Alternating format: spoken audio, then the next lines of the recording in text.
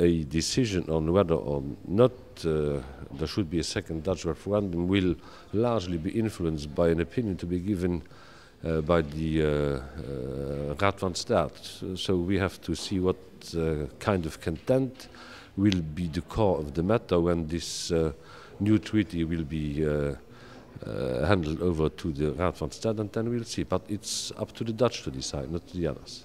You made a very passionate plea in favor of the European Union today. Do you think that that's extra necessary here in the Netherlands?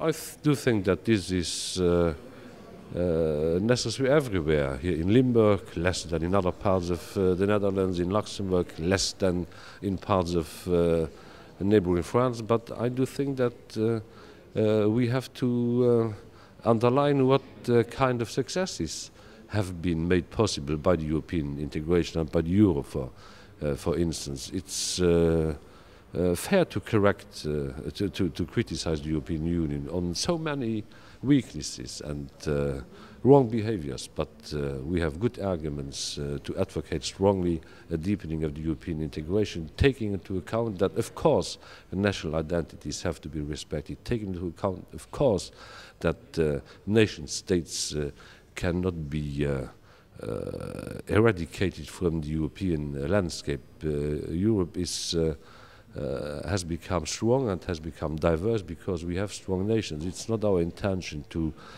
drop away strong and proud nation state, but we have to act together in a real European spirit. It is clear here today that the Netherlands is willing to accept a different treaty on the future of the European Union, maybe not being called constitution, yet your country and 17 others have already ratified the constitution. You held a summit together with Spain with the Friends of the Constitution. What can come out of that in terms of a conclusion so far? It was necessary that those having ratified the treaty had to make clear what were the reasons why they did ratify the treaty. Spain and Luxembourg, by the way, via referendum, the others by parliamentary ways.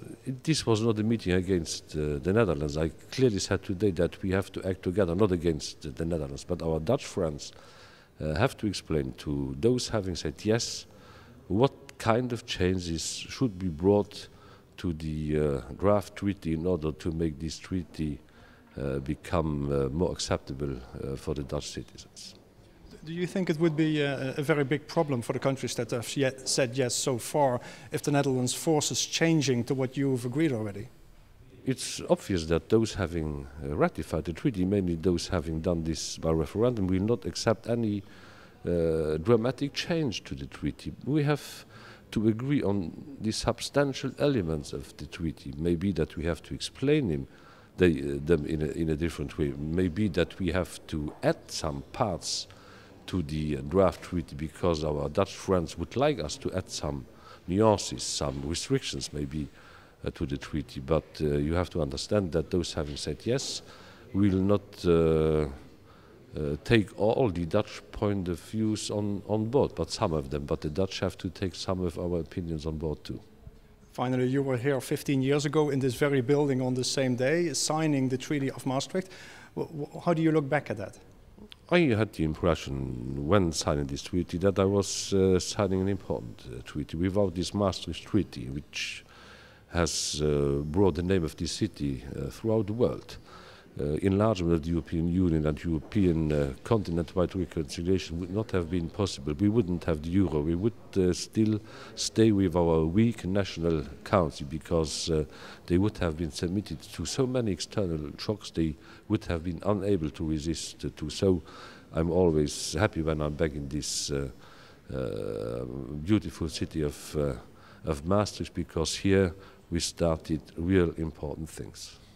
Mr. Juncker, thank you very much for your time. Tot ziens. Tot ziens.